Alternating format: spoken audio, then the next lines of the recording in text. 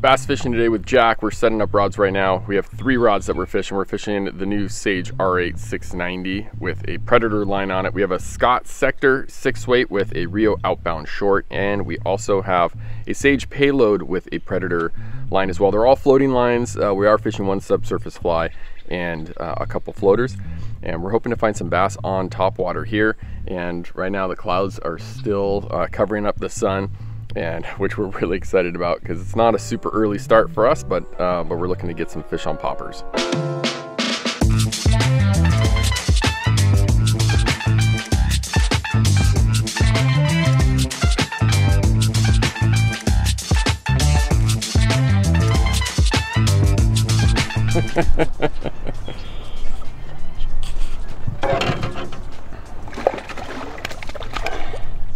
You need a net? Do you have one? Oh, yeah.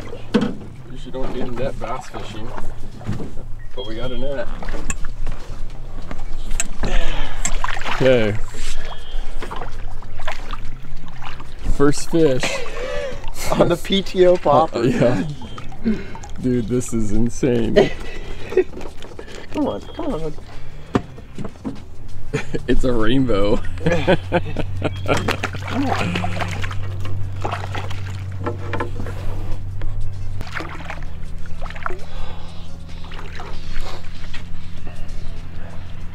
Okay, first fish. Hold up. Size 2 PTO popper.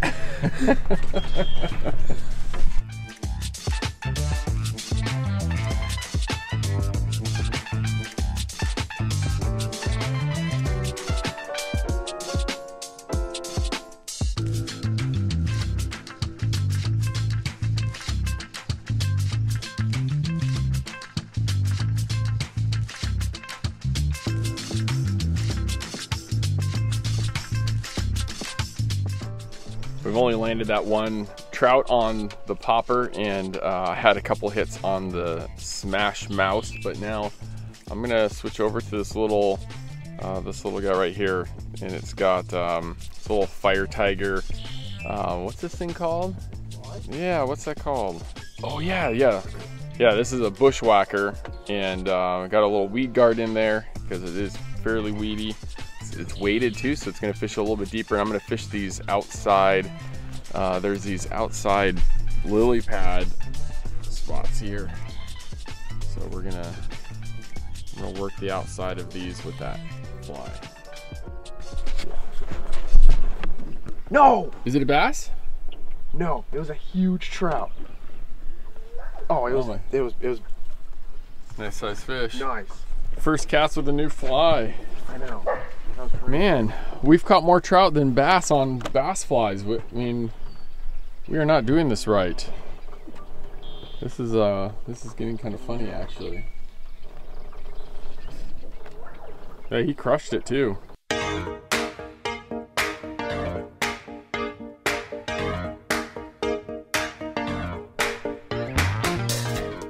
After hooking a couple trout on the bass popper, we tried some streamers and maybe to actually catch a couple trout, and they didn't want anything to do with it. So now we're just fishing back to bass poppers. Jack put on a slightly smaller PTO popper, a red and black. It's a little bit easier to eat. It's the smaller size, so he's gonna have these little fish like this one, and we're hoping to find some bigger fish. We've seen a couple big ones, but we've seen them kind of boil and but not on our fly yet. Well, we ended up with a couple small bass and missed a bunch more. They're pretty eager. I had a huge one miss. Actually, it didn't miss. I missed. I had the fish on, saw the fish under the water, and I just didn't get a good hook set because when he had hit it, I wasn't looking at it and wasn't paying attention, and so that one got away. That was the one we were looking for. But for decent sized fish today, the trout ruled the day with trout on the topwater popper, which was kind of insane.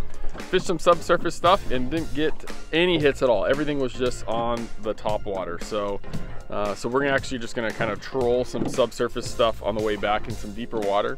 just to see what we get on our way back to the ramp. But we're just out for a half day, so we're calling it a day.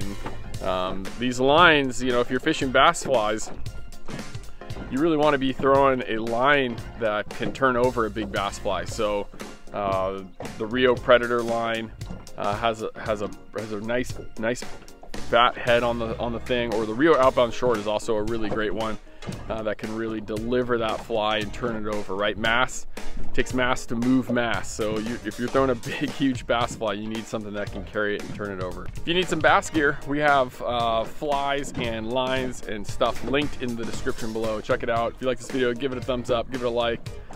Consider subscribing to our channel. Thanks a bunch. See ya.